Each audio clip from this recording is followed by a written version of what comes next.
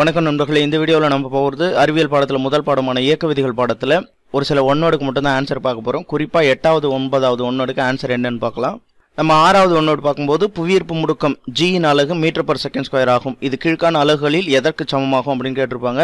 So இதை நம்ம derive பண்ணோம்னா நியூட்டனுடைய செகண்ட் லாவிலிருந்து ஆரம்பிக்கணும். F = ma அப்படிங்கிற ஈக்குவேஷனில் ஏவோட யூனிட் தான் கேட்குறாங்க. ஆக்சலரேஷனுக்கான யூனிட் என்ன அப்படின்னு தான் கேட்குறாங்க. ஸோ ஆக்சலரேஷன் மட்டும் ஒரு பக்கம் வச்சுக்கிட்டு m இந்த பக்கம் கொண்டு வரும்போது F/m அப்படின்னு வரும். ஸோ F m இதுக்கான யூனிட்டை சப்ஸ்டியூட் பண்ணும்போது ஆக்சலரேஷனுக்கான யூனிட் = நியூட்டன். Fக்கு பதிலாக நியூட்டனு, கீழே உள்ள மாஸ் நிறைக்கு பதிலாக கிலோகிராம் சப்ஸ்டியூட் பண்ணோம் அப்படின்னு பார்த்தீங்கன்னா A நியூட்டன் பர் கிலோகிராம் அப்படின்னு சொல்லிட்டு வரும். ஸோ செகண்ட் ஆப்ஷன் தான் ஆன்சர். இது என்ன ஆக்சலரேஷனுக்கு புது யூனிட்டா இருக்கு அப்படின்னா இல்ல, கிலோகிராம் மீட்டர்/செகண்ட் அப்படிங்கறத சப்ஸ்டியூட் பண்ணீங்கன்னா விசைக்கான யூனிட் கிலோகிராம் மீட்டர்/செகண்ட் சப்ஸ்டியூட் பண்ணீங்கன்னா மேல உள்ள கிலோகிராம் கீழே உள்ள கிலோகிராம் கேன்சல் ஆயிட்டு மீட்டர்/செகண்ட் அப்படிங்கிறது வரும். So answer Newton per kilogram அப்படிங்கிறது. அடுத்த ஒன்னோடு பார்க்கலாம். 7th ஒன்னோடு ஒரு கிலோகிராம் எடை என்பது டேஷிற்கு சமமாகும் அப்படின்னு கேட்டிருப்பாங்க. ஒரு கிலோகிராம் எடை அப்படிங்கிறது 9.8 நியூட்டன் அப்படிங்கிறது தான். ஒன்றும் இல்லை, ஒரு கிலோகிராம் புவியீர்ப்பு முடுக்கம் அளவுக்கு முடுக்கம் அடைஞ்சு போச்சுன்னா அதனால ஏற்படக்கூடிய விசை என்ன அப்படின்னு கேட்டிருப்பாங்க. F = ma சொல்லுவோம். எம்முக்கு பதிலாக 1 கிலோ சப்ஸ்டியூட் பண்ணோம். ஆக்சலரேஷனுக்கு பதிலாக நம்ம புவியீர்ப்பு முடுக்கம் G-யோட வேல்யூ சப்ஸ்டியூட் பண்ணோம். அப்படி பண்ணும்போது ஒரு கிலோகிராம் எடை அப்படிங்கிறது 9.8 நியூட்டனு. ஸோ இதை அவங்க டயனில் எழுதியிருப்பாங்க. இதை நம்ம இன்னும் பிரித்து எழுதணும்னா 9.8 × 10⁵ டயன். ஏன்னா ஒரு நியூட்டன் அப்படிங்கிறது 10⁵ டயன், லட்சம் டயன் சேர்ந்தால் தான் ஒரு நியூட்டன். ஸோ இந்த நியூட்டன் அப்படிங்கிறதுக்கு பதிலாக நம்ம 10⁵ டயன் அப்படின்னு சப்ஸ்டியூட் பண்ண போகிறோம்.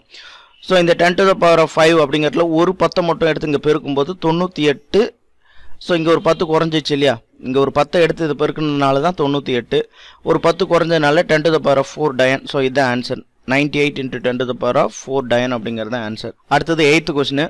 பூமியில் m நிறை கொண்ட பொருள் ஒன்று புவியின் ஆரத்தில் பாதி அளவு ஆரம் கொண்ட கோள் ஒன்றிற்கு எடுத்து செல்லப்படுகிறது. அங்கு அதன் நிறை மதிப்பு என்ன அப்படின்னு கேட்குறாங்க. அதாவது இந்த ஆரஞ்சு கலர் பால் இதனுடைய மாஸ் m, இப்போ இந்த கிரீன் கலரில் உள்ளது பூமின்னு வச்சுப்போம், அதனுடைய ரேடியஸ் 6. ஸோ இந்த இடத்துல இருக்கும்போது இதனுடைய மாஸ் m, இதனுடைய ரேடியஸில் பாதி அளவு சுருங்கன இன்னொரு கிரகத்துக்கு இந்த பொருளை கொண்டு போகும்போது அதனுடைய நிறை என்னன்னு தான் கேள்வி. எந்த கிரகத்துக்கு எடுத்துகிட்டு போனாலும் நிறை மாறாதுன்னு சொல்லிட்டோம். அப்போ நம்ம இதை யோசிக்கவே வேண்டாம், m தான் ஆன்சர். எங்கே போனாலும் மாசு தான். ஸோ வேல்யூ மாறாது. இருந்தாலும் சில கைடில் இல்லை வாட்ஸ்அப்பில் கேட்கும்போது கூட சிலர் ஒரு மாதிரியான ஆன்சர் சொல்லியிருக்காங்க. m/4 அப்படிங்கிற ஆப்ஷனை சொல்லியிருக்காங்க. ஸோ அது என்னங்கிறத பார்க்கலாம். ஓகே, இப்போ ஆர் சொல்லியாச்சு. அப்போ இதனுடைய ரேடியஸ் r டேஷ்னு சொல்லியாச்சு. இது ரெண்டையும் ரிலேட் பண்ணும். இதில் பாதி தானே இது. therefore r dash = r/2.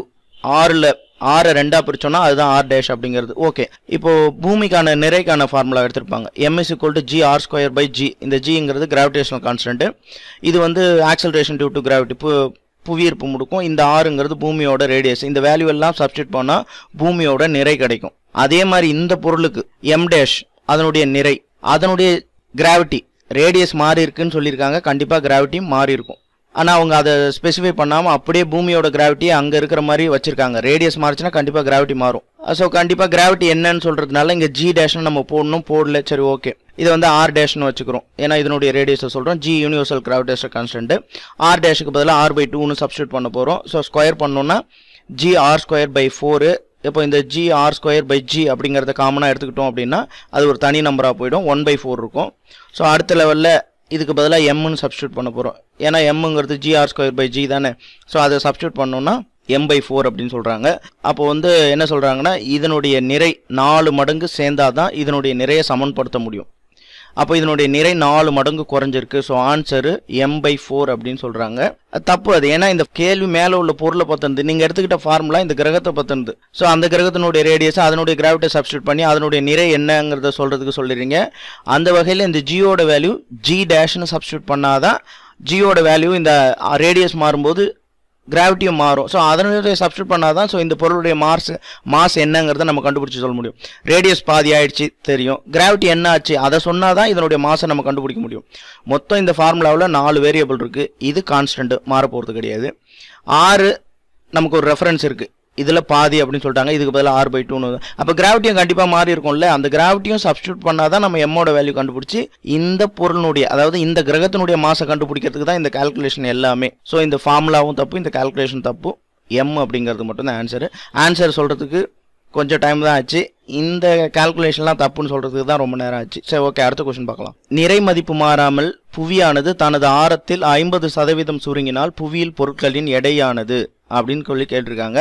So எடை அப்படின்னு சொல்லும்போது நம்ம இங்கே எடை கண்டுபிடிக்க போகிறது கிடையாது, கிராவிட்டியை தான் பார்க்க போகிறோம். கிராவிட்டி இன்ட்டு நிறை அது பெருக்கும்போது தான் அதுக்கு பேர் எடைன்னு சொல்லுவோம். ஸோ கிராவிட்டியை கண்டுபிடிச்சிட்டாலே இந்த கொஸ்டினுக்கு ஆன்சர் தெரிஞ்ச மாதிரி தான்.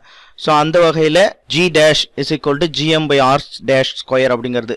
G dash அப்படிங்கிறது இந்த 50% சுருங்கினதுக்கப்புறம் அதனுடைய கிராவிட்டி, R டேஷுங்கிறது 50% சுருங்கினதுக்கப்புறம் அதனுடைய ரேடியஸு.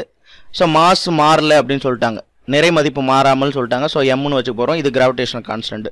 ஸோ இந்த வேல்யூவில் ஆர் டேஷ் என்ன, ஆரில் பாதி ஏற்கனவே இருந்ததில் பாதி. ஸோ R/2ன்னு ஆர் டேஷோட வேல்யூ சப்ஸ்டியூட் பண்ண போகிறோம். ஸோ உள்ளே பெருக்கும்போது G dash is equal to GM/R²/4 இருக்க போகுது. ஸோ டிவிஷனில் டினாமினேட்டரில் வரும்போது அது மேலே வந்துடும்.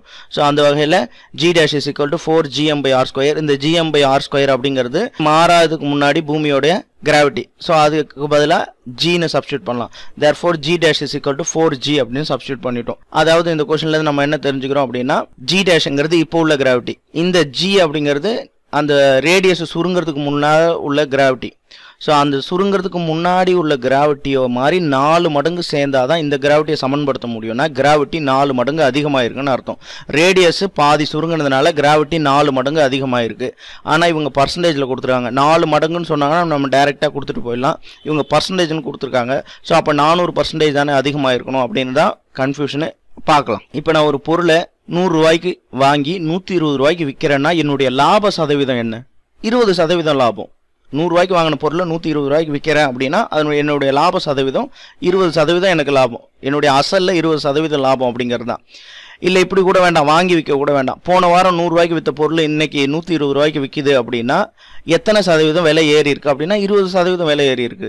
100க்கு விற்றது 150 ரூபாய்க்கு விற்றுருக்குன்னா 50% விலை ஏறி இருக்கு. இங்கே நீங்கள் 150% விலை ஏறி இருக்குன்னு சொல்ல முடியாது. 150% விலை ஏறி இருக்குன்னா பொருளுடைய விலை பிளஸ் விலை ஏறினது ஒரு 150, அப்போ 250 ரூபாய்க்கு நீங்கள் விற்ற மாதிரி ஆகிடும். இன்னைய ரேட்டு 250 ரூபா ஆன மாதிரி ஆயிருக்கும். ஸோ விலை ஏற்றம் 50% மட்டும்தான். 100 ரூபாய்க்கு விற்ற பொருள் 200 ரூபாய்க்கு விற்கிறாங்க இன்னைக்கு, ஒரு வாரத்தில் விலை ஏறி இருக்கு.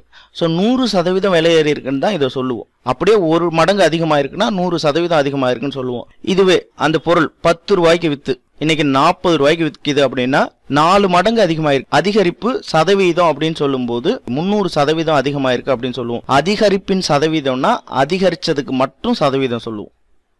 நீங்க ஃபார்முலா படி சப்ஸ்டியூட் பண்ணீங்க அப்படின்னு பாத்தீங்கன்னா 40 - 10 டிவைடட் பை 10 × 100 போட்டீங்கன்னா 300% அழகா உங்களுக்கு இந்த லாப சதவீத கால்குலேஷன்ல வந்துடும். சிம்பிளுங்க. 10 ரூபாய்க்கு 30 ஆயிருக்குன்னா 100க்கு எவ்வளவு? 300. அவ்வளவுதான் ஆன்சர். ஸோ 300% அதிகரிச்சிருக்கு. நம்ம இங்க சதவீதம் கண்டுபிடிக்க போறது அதிகரிப்புக்கு மட்டும்தான். மடங்குன்னு சொல்லும் போதுதான் அதுல இருந்து 4 மடங்கு அதிகமாக இருக்குன்னா அதையும் சேர்த்து சொல்லுவோம். சதவீதம் அப்படின்னு சொல்லும்போது அதுவும் அதிகரிப்பின் சதவீதம் சொல்லும்போது அதிகரிச்சதுக்கு மட்டும்தான் சதவீதம் சொல்லுவோம். ஸோ அந்த வகையில் 300% அப்படிங்கிறது ஆன்சரு. நன்றி, வணக்கம். மேலும் ஒரு வீடியோவில் சந்திப்போம்.